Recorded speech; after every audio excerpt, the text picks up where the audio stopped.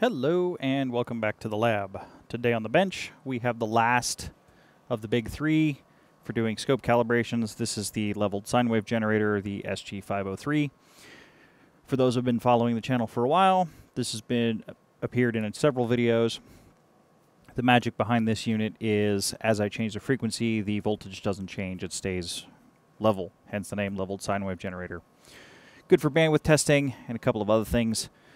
This is not an A variant. I'm not even sure if they made an A variant, but it does have the new front panel design style. So, all in all, good unit.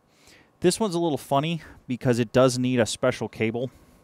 You can use an SG503 without the special cable.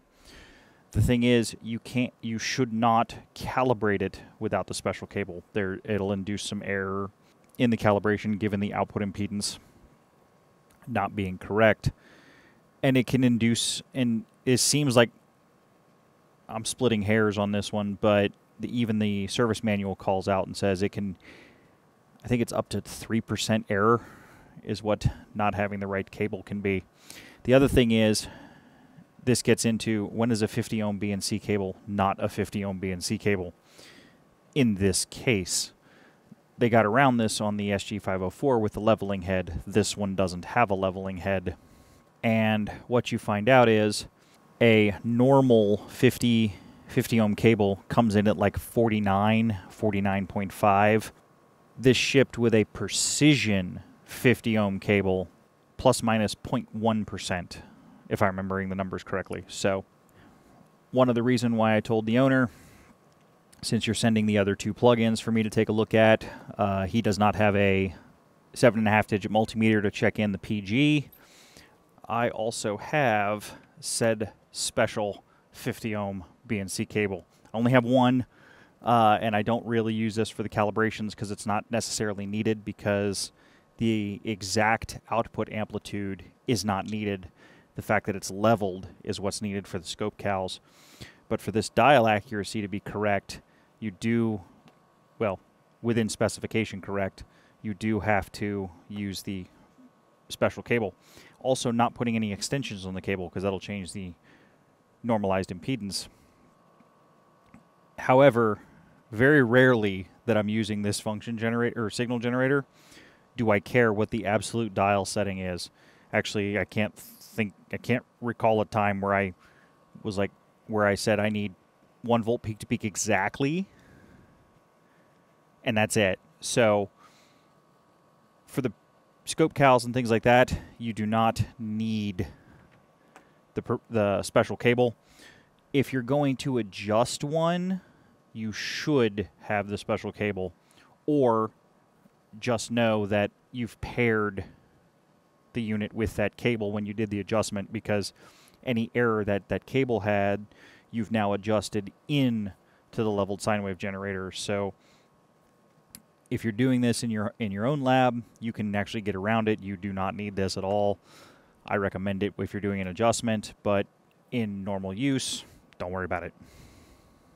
So let's get into the unit, see what we're up against. Tech was known for doing design changes without changing the part number or the model number. So we'll see. Oh, that looks quite a bit different from mine. That doesn't. Okay, so we have some of the here's some high-speed transistors here. This is the attenuator block. I'm hoping I can get away without taking that off. That would be nice. Nope.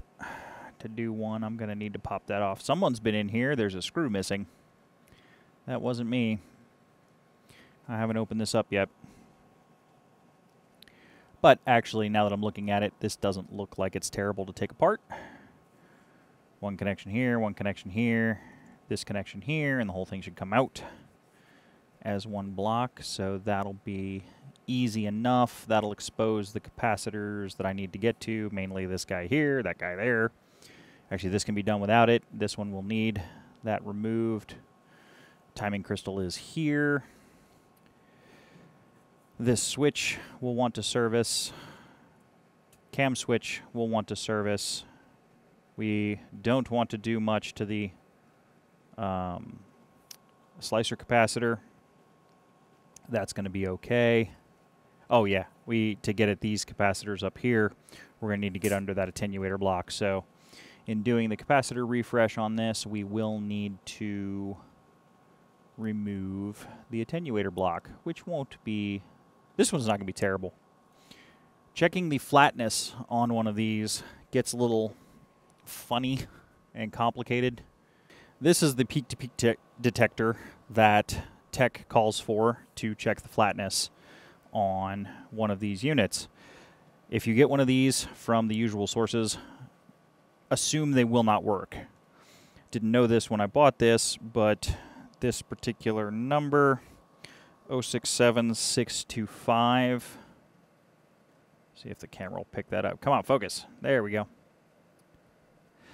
This particular unit runs on batteries, and I can almost guarantee you when you get one, the batteries are going to be dead. Essentially, this is a rectifier and then a peak-to-peak detector. The rectification diode's in here, and this also, if I remember correctly, goes up to 1 gigahertz, a little bit north of that, so it can check the SG504. To do the flatness test, I was using, at least when I did it on mine, because I'm still trying to work out a battery solution for this guy. I did it with the DSA602. Now, I have a 1 gigahertz plug-in. This only goes up to 250 megahertz, so I'm not on the 3 dB curve as the frequency goes up. So it did give me good measurements. The problem is using a slower scope, especially if you approach the top end bandwidth of the scope, you start in that 3 dB curve where the amplitude is going to be dropping off based on the vertical response of the input of the scope, not necessarily dropping off coming out of here. So you need to greatly exceed, if you're going to do a flatness check, not really a calibration, we're not using the appropriate tools, but it is checking it and ensuring that it's working and not at least out into space. You need to greatly exceed the bandwidth that you're of 250 megahertz to get that done. I'm exceeding that by about 4x, given the fact that I'm using a 1 gig plug-in. We will be doing that to check this one in as well. That worked well. I took a lot of data points. I think I took every 50 megahertz as I cranked up the frequency. I watched the amplitude to make sure it wasn't breathing on the scope. That's rising and falling. The amplitude's not going up and down. And that gave me a data points map where I could calculate the peak-to-peak within the parameters of the DSA602, which is actually pretty good. Yeah, so one other thing to note is even the manual calls out for it. If you're going to do an adjustment on one of these, there's a whole lot of coils and capacitors on the back of the switch that are adjusted during the calibration. If these are in spec, do not try to improve them more. Everything interacts with everything on this board, and if one gets way out, it can be a long adjustment to get it back in. So when running through the calibration procedures, especially on this particular unit, verify it. If it's good, it's good. Leave that one alone. To verify that, you will actually need a spectrum analyzer. I'll be doing it on the E44, what is this thing? An E4411B, because they do want to check some distortion measurements. It's not ultra low distortion like an SG505 or 502, but they want to make sure the distortion is not out of control on the oscillator's output. So with all of that being said, I'm going to tear this attenuator block off, put that to the side so it doesn't, so nothing will fall on it. Then we're going to do some capacitor replacement, get this thing ready for the next 20 years of life or more, and go from there. it is always way more teardown than it should be. So I was trying to get this out. I have to be really careful not to touch this board. There's sensitive stuff on here. This is the main switch attenuator, peak-to-peak detector. I was trying to get this out without removing this RF shield and exposing everything under it. Well, there's 2 screws under there. You have to take out that screw. These screws don't need to come off, but it bolts to the chassis frame because that's the heat sink for this transistor. So a couple disconnections, lots of screws. You also need to loosen up the back of the frame because this needs to pop up to make room for it to slide out. But we're out, and I've got all of the capacitors exposed now, so it's just a matter of swapping the caps out. That is not a huge deal. The desolder tool will make that pretty quick, so I'm going to take some pictures of that so I can get the caps back in the right orientation. Don't want to piss off anything electrolytic. And I think we'll be good to go. But we'll see what we have for capacitors and what we have for replacements if I have to order some stuff. We will. It'll just delay the repair. Wow, we have a bunch of capacitors replaced. That took about an hour. Everything was upgraded to 105 degrees C. Everything was at least equal or better to what was there in terms of capacitance and voltage. I didn't have any 33 microfarads, so 47s went back in, but everything got a voltage bump just because physical, as technology improved, they got smaller, but the voltage withstanding got higher, so we're able to do that. I need to get the attenuator board back in, everything hooked up, then we'll fire the thing up and make sure there's no smoke. Okay. I have the unit set up for 0.5 volt of output at its reference frequency of about 5 kilohertz. We're on the no attenuation, and the variable scope is set up. Triggering is AC auto. We are DC coupled, and we're 0.2. Let's see, we'll get some readout going here so you all can see the fun stuff. 500 microseconds of division and 200 millivolts. So, I have the side panel on this side's open. If anything goes catastrophically wrong, it's going to come out this way because that's the side that all the caps are on. Let me apply some power. And if I did my job right, this won't go sideways. All right, I am ready for power. Lab's running around 121 volts AC right now, but here we go. We have sine wave. And nothing is sizzling. Let's speed this up. There we go. Oop.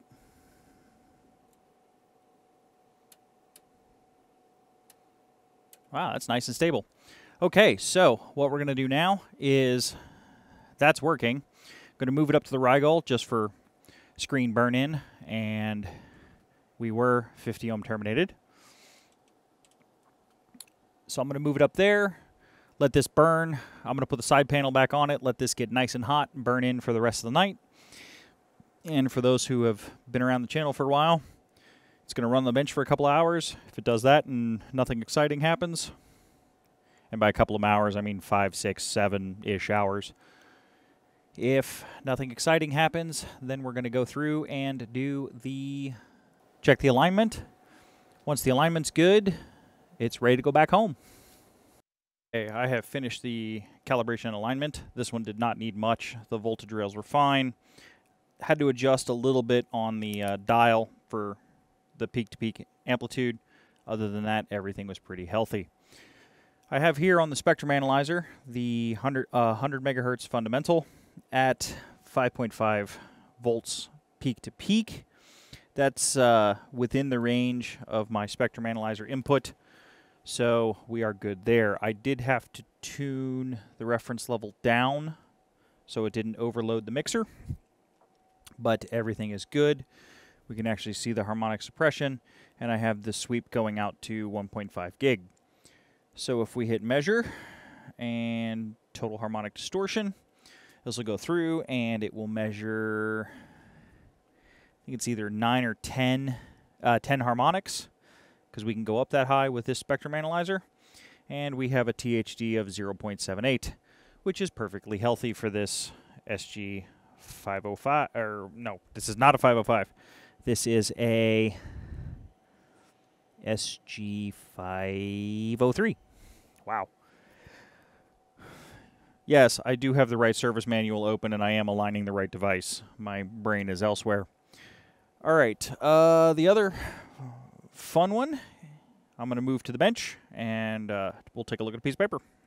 Here is some data from doing the alignment. I checked this with the DSA 602.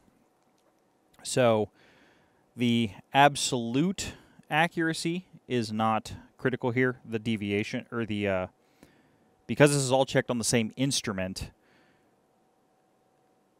the absolute value is not what's important, but the deviation. So we have a minimum of 5095. We have a maximum of 5142. This is 5 volts and 142 millivolts peak to peak. That gives us a peak to peak deviation of 0.047 at a set point of 5 volts, with a peak to peak percentage of 0.94%. That is within our 1% tolerance. So this particular unit is hitting specification. Thanks for stopping by the lab today and taking a look at this SG503, getting this ready for a viewer. This completes his 3 calibration plugins.